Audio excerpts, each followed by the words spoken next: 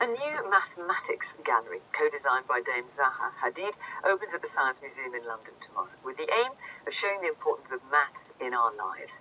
The gallery is the architect's first project to open in Britain since her death earlier this year. The design is based on mathematical principles. Our arts editor, Will Gompertz, went to see it.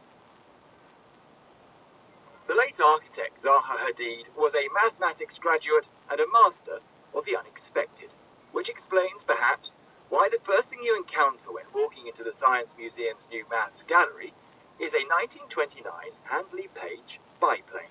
We decided to position the plane in the center of the gallery, and then everything else came from that, the air moving around the plane, and it's sort of like a graphical representation of that movement. So the floor layout that you see, the way the objects are scattered around, actually they follow the lines of the floor. This is a gallery trying to solve its own problem, which is to take a subject perceived by some as dry and abstract and turn it into an attraction.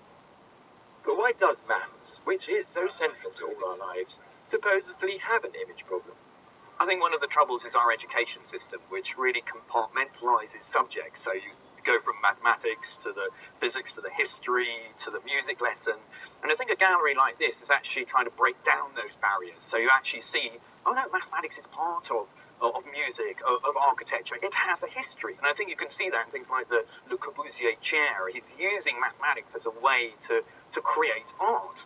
The new £5 million space has created the opportunity to look at maths from a variety of perspectives.